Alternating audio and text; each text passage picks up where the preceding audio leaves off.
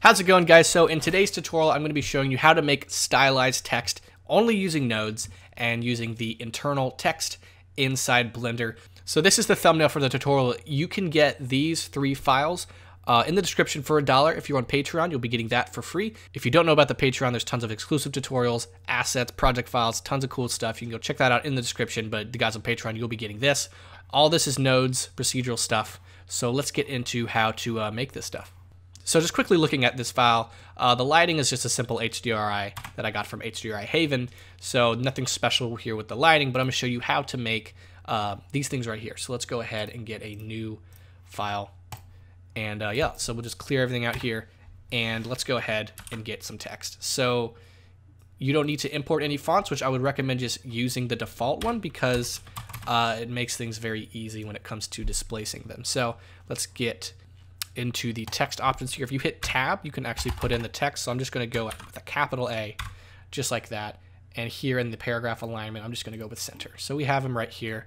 You can scale them up maybe to there, Control A, and apply scale. Now let's go to the geometry section, and we're going to extrude it out to however thick you'd like it. You'd want it to be pretty thick. And then to get the roundness we want, you would go over here to depth and really get a good roundness. Now the reason why you want this to be nice and round is when we go to displacing it, hard edges do not like displacement because it looks really bad. Your topology is going to be really, really terrible. So I'm going to put my resolution up here on the bevels so it's nice. And I think we can keep it right about here. This looks good. You'll hit F3 and type in convert.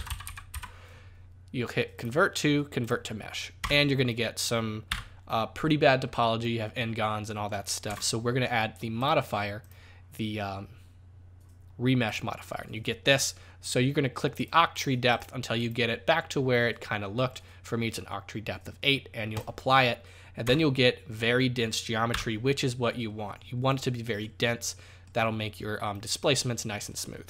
So now let's head over to the node editor, which is the shading tab right here, and we're going to displace it. Now keep in mind, this is something that only works in cycles. You can see the bump mapping happening, but not the displacement unless you're using cycles. So I'm going to go ahead and switch over to the cycles engine and use one of their built-in HDRIs to light it. And let's go ahead and start doing this. So we're going to click new, and right off the bat, we need to add in a displacement node. So right here, displacement, I'm going to put it down here just for organization purposes and plug the displacement tab into the displacement tab of the material output. Next thing I'm going to do to actually make this work is go back to the shader, go into here to settings, and change it from bump only to displacement and bump. And now you can see our A gets crazy.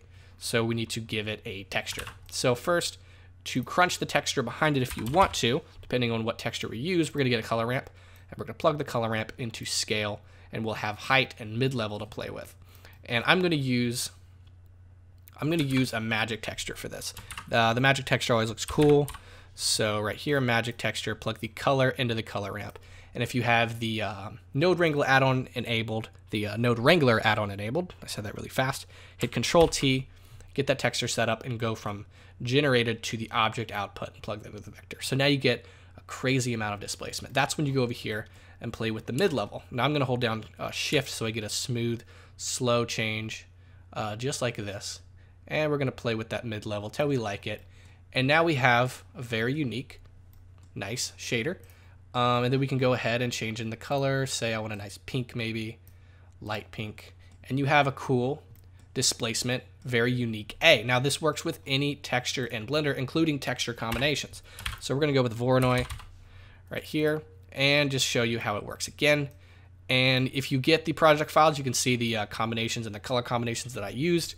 So you can see the Voronoi working. You can hit that mid-level and make it go crazy. So just like that. And if you want to invert that color, you can flip color ramp, and now it goes in like that. Now this looks terrible. You'd actually go in and play with that mid-level till you like it. Another thing that's really cool is the wave texture. Now the initial textures that come with Blender look really great for stylized text. They look just good for design, all that stuff. And here you go, you have a wave texture, and you can maybe play with the distortion, get a little bit more fun in your displacements, and then you can bring up that displacement a little bit so you can get a more unique look. And all this stuff works. You could say, I want to add a musgrave to this wave texture to get a different thing. So let's say give it a scale of 1, and now you get this crazy texture. Now one thing I like to do in this one is you take the detail and bring it down, and when you do that, bring that detail down, you start to get a really cool pattern on your letter. Now you can see how the displacement, you can start to see those vertices. All you have to do is go ahead, add a modifier, subdivision surface, and that'll smooth everything out, add some more vertices, and now you have a nice, smooth, really cool stylized A. And then the last thing you can do, say if you want 2 colors to work in this, go ahead, add in a color ramp, and say I want a light blue and I want a light pink to interact here in this this letter here. So I'm going to plug the color into the color ramp, and then the last thing I'm going to do is take this wave texture, plug that into the factor of the color ramp, and now you have 2 colors playing around, and you can move these sliders to get different things going on. And that's how you make stylized text in Blender. It's really fun. It's really easy. You just have to deal with cycles and a lot of topology. And yeah, it's super fun. There you go. Thanks for watching, and I hope you learned something.